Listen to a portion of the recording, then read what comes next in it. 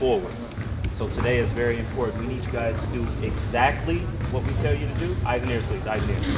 We need you guys to do exactly what we ask you to do. We need it done quickly. We need it done expeditiously. We need it done the right way. We want to put on a good showing for the parents to show how hard you guys have truly worked in this gym so that they appreciate the hard work that you put in. Does that make sense? Yes. Right. So when we do get started, we're going to ask you to go balls to the wall, 100% for everything that we do. All right, we're going to do a warm-up. It's going to be an abbreviated clinic. We're not going to go through the whole time doing what we normally would do.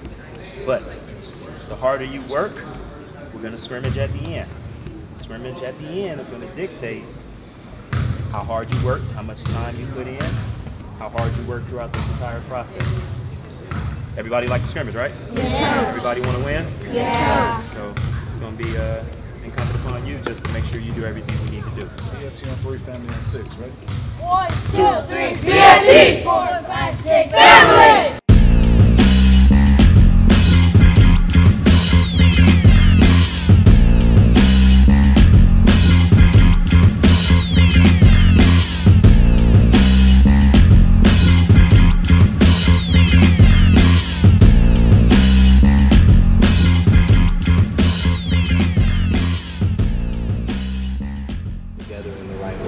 So that we can have a complete program as we try and build our kids to become complete players. In the 11 years, we went strictly from just a skill training program to now we were playing in leagues. Started about 4 years ago, or actually it's not even that long. Started about 2-3 years ago playing in ARC leagues.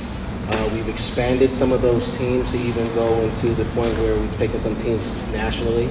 If you look at some of the posters right there, our very first year out that we started playing, they're now 13s, but in 2010, they were runner-up national champions for D3.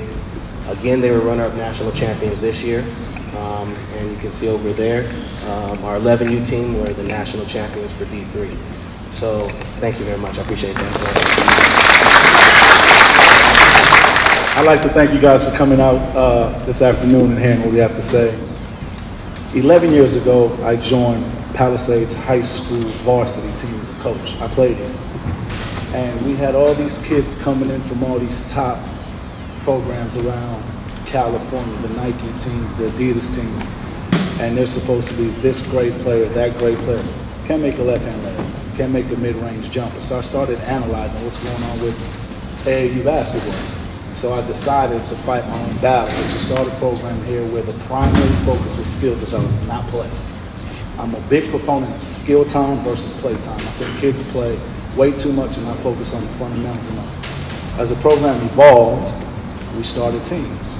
But it was small little program. We've had a lot of success. And my journey as a young athlete was to try and find how to train myself in a way that was both respecting the game on the playground, but also respecting what I was learning in the gymnasium.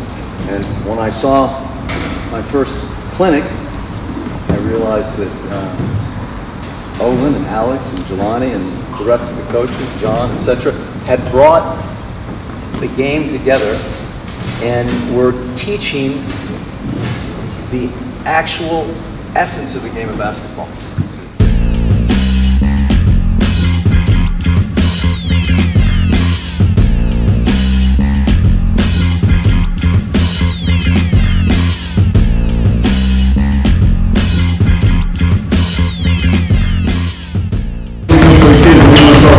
Coach John from BFT, and today's an important day. It's sort of the reboot, the refreshing for our program. We're trying to get everybody again back to basics, back to the details, and so we could come together as one and build one strong program. BFT is a great place to get better at basketball. When I first came here, I wasn't very good, and I've been here for 2.5 years. I've gotten a lot better. Coaches are very encouraging, and I've improved a lot.